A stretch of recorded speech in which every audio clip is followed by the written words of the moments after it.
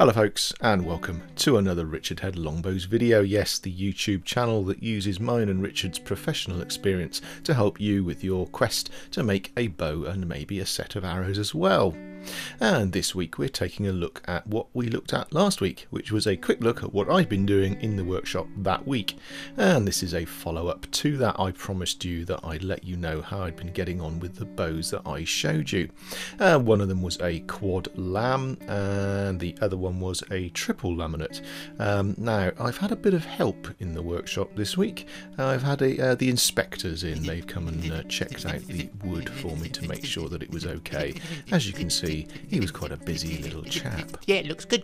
Anyway, enough such frivolities, and let's take a look at that yew bow that I was working on.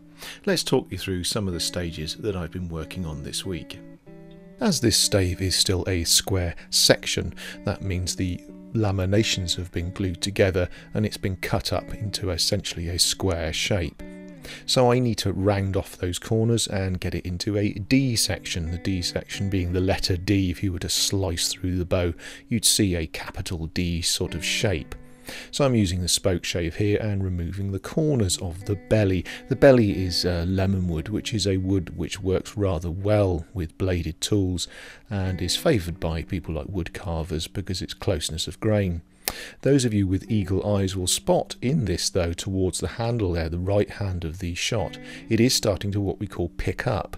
So there's a bit of a problem with the grain, a swirl in the grain, and that's starting to gouge out material, which obviously can be dangerous. Once we cut the bow into this shape, it's very near the finished shape that it's going to be when it's an actual bow, so you really can't afford to lose any wood. As you can see, that's really starting to pick up now. So what I'll do is I'll set down that bladed tool, the spoke shave, and I'll use a rasp instead. That's going to be a lot safer and much less likely to gouge large lumps of material out of the bow. So that's what I'm doing now, and that's getting rid of any of those gouge marks that were there.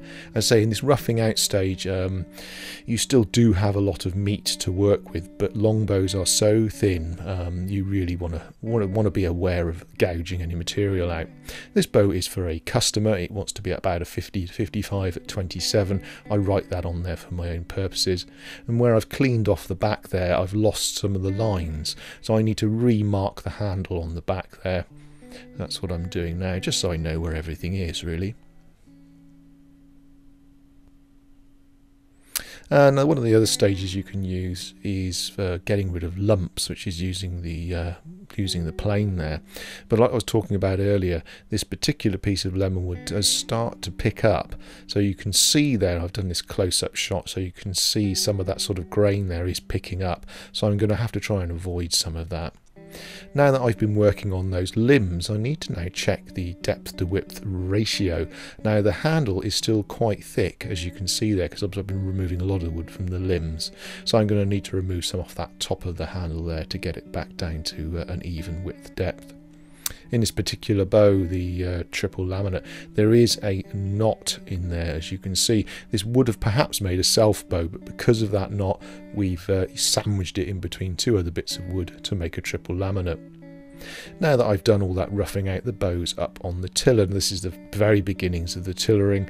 As of making the video, I haven't done much more to it yet, so this is really just very much the beginning stage. The first time I've put it on there, the string is loose, and it's just giving me an idea really of what that stave is going to do, whether any of the limbs are bending more than the others straight from the off. Sometimes that's possible.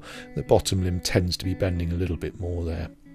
One of the other things I was working on this week was this Have a Go bow, and because it's going to be shot by lots of different people, it's got a arrow plate both sides, as you can see there. There's something very satisfying about putting one either side there.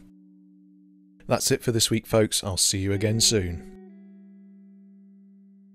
If you want to see more videos, they're over here. If you want to subscribe, then hit this button here.